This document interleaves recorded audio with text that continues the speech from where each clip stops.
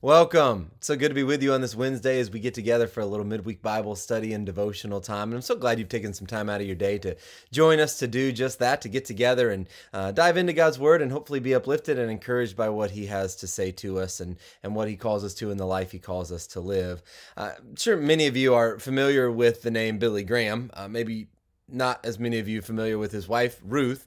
But there's a funny story that he, and something I think we can learn from too, as we'll talk about in just a moment, that he used to tell about his wife, Ruth. Apparently she was driving down this backcountry road in North Carolina one day, and she was kind of navigating her way through long construction, and there were lots of detours and road signs, and she finally got through all of that and arrived at the end of it, and the last road sign said, with big letters, it said, "End of construction. Thank you for your patience." Well, when Ruth Graham arrived at home, she chuckled and she told her husband Billy that about that last road sign, and she told him, "I want those words, end of construction, thank you for your patience," to be put on her tombstone. And she did. And I think about that story. It makes me chuckle, but also I think there's something to learn from it, as I said just a moment ago.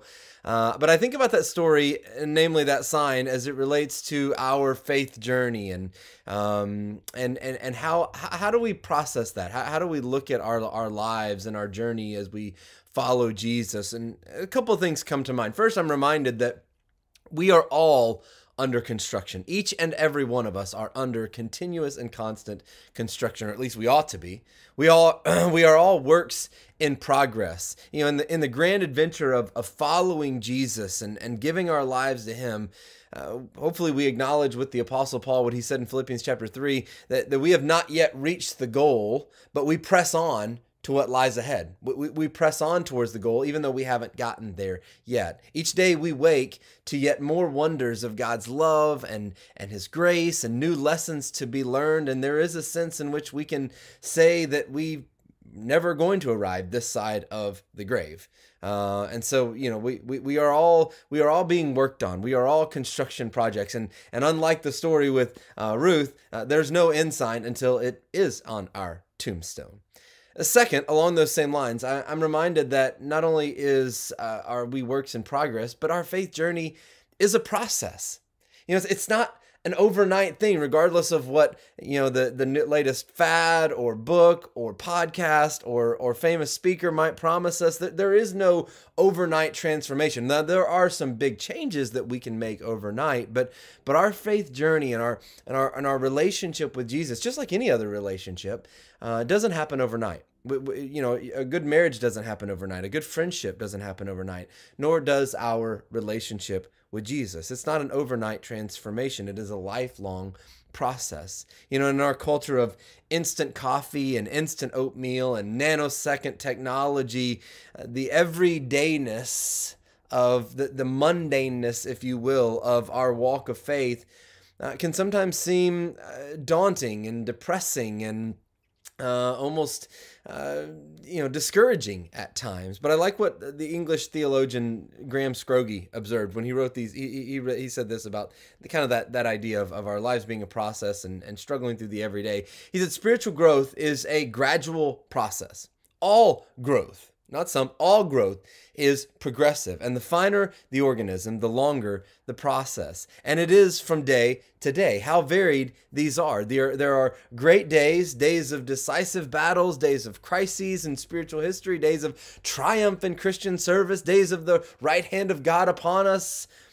But he says there are also idle days apparently useless, when even prayer and holy service seem like a burden. And I think he's on to something. I think he's right in a lot of ways. Our spiritual growth, like any growth, like all growth, is a process. There are no instant, quick, easy steps to maturity and godliness and our growth in our relationship with Jesus. Friedrich Nietzsche, famous German philosopher, put it this way. He said, "The essential thing in heaven and in earth is," apparently, to repeat it once more, "that there should be long obedience in the same direction." I like that. Long obedience in the same direction. We keep on keeping on. And then finally, I'm reminded that we do not make this journey of faith without some patience along the way. The patience of others in regards to us, and plenty of our own in regards to others. Years ago, I don't know how many of you remember this, but there was a button that had the letters on it: PBPGINFWMY. That's a long acronym, but the letters stood for "Please be patient. God is not finished with me yet."